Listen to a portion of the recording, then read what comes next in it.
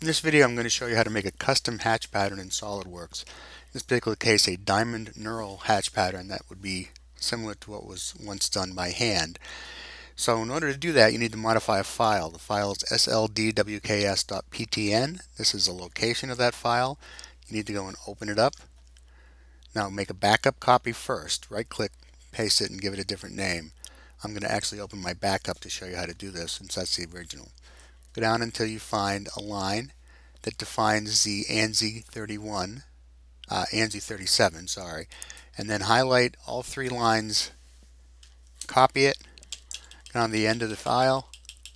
At the end of the file, just type a semicolon, press enter, paste it in, replace the description of ANSI 31 with the word Knurl, replace the number 007 with 501, unless you've already got one called 501.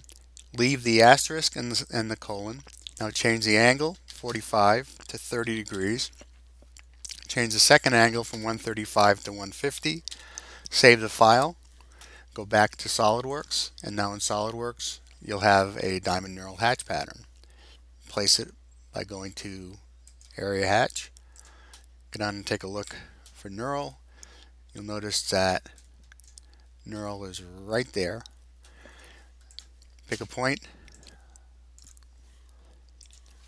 Now if you want to do a partial hatch the way I've done it right here, you can erase that line when you're done. When you do that, it'll erase the hatch pattern. Control Z brings it back, press delete one more time and you can get rid of the line.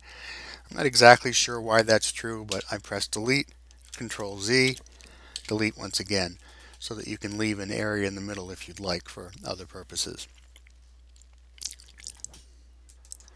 The boundary area does have to be a sketch, so you can create it with either convert entities from the part itself, or you can just sketch on top of the part and then place your hatch pattern.